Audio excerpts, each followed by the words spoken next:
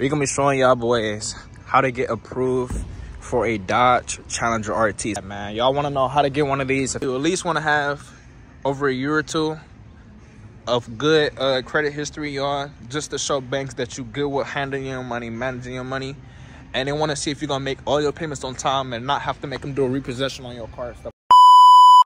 What's going on with YouTube? It's your boy 345 German. In today's video, man, we're gonna be showing y'all boys how to get approved for a Dodge Challenger RT. And I'm gonna be explaining on what factors / like pretty much steps on what you gotta do to get y'all one of these and to get approved from a bank to get the one that you actually want, man. So make sure y'all boys stick to the end.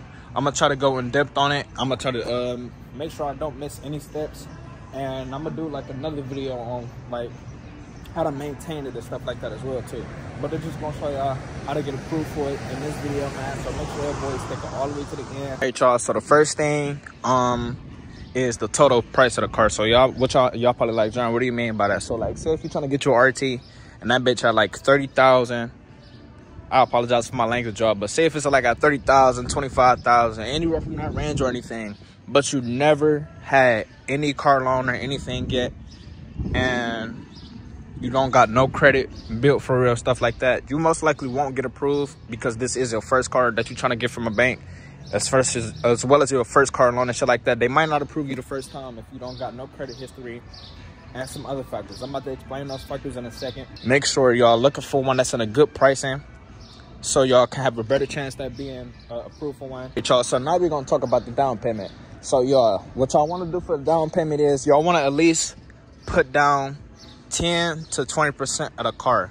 So y'all probably like, Jaron, what do you mean by 10 to 20% of the car? So what I mean by that, say if the car is 30,000, which is I'm gonna say I put down 10%.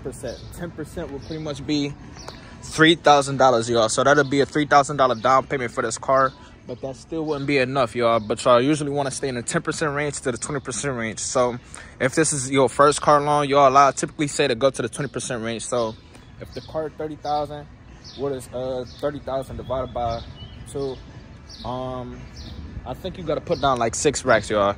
You feel me? I say put down 6,000 to be on the safe side. I ain't gonna do the math right now because I'm not the smartest. You feel me? I ain't trying to do all that. But like I said, man, you want to at least put down 10 to 20%. I put down I think 15% on the safe side, just to make sure nobody like tried to take it and shit like that, because this car was on the market and there was a couple people trying to get my car when I was trying to get it at the time as well, y'all. Okay, step number 3, y'all, it would be the APR, y'all. So y'all probably like, John, what is the APR? So the APR is the interest rate based on your car, based off of your credit, y'all, and that's all based off of your credit and stuff like that, y'all. So if your credit is in a real good place, your APR to be in a good place. It all depends on how your credit scores is, y'all. So y'all want your credit scores to be as good as possible. Y'all want no hard inquiries.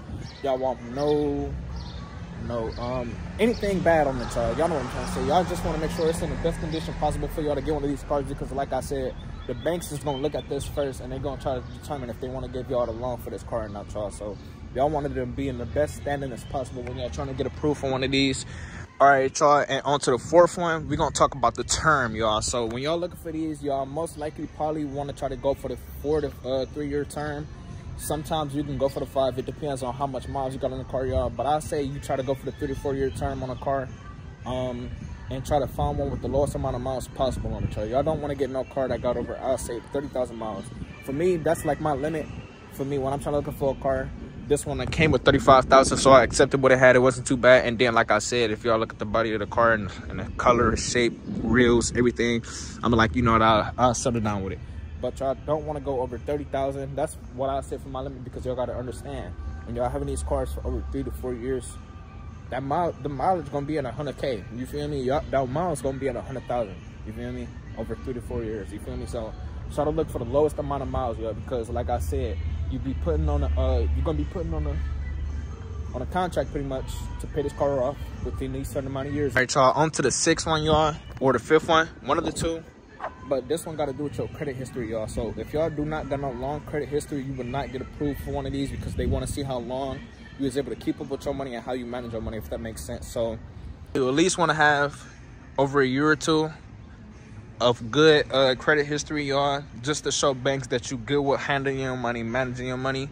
And they want to see if you're going to make all your payments on time and not have to make them do a repossession on your car, stuff like that, y'all. So that's also a factor. Credit history matter, y'all. Y'all want at least a year or two. Mine, when I got mine, it was like 8 months. So it was good enough for them to just determine if they wanted to give it to me. And I was in a good standing when I was trying to get approved for it as well, too, y'all. So on to the 6th one, I believe, or it's either the 7th one. All right, y'all, and this one got to do with your driving record, y'all.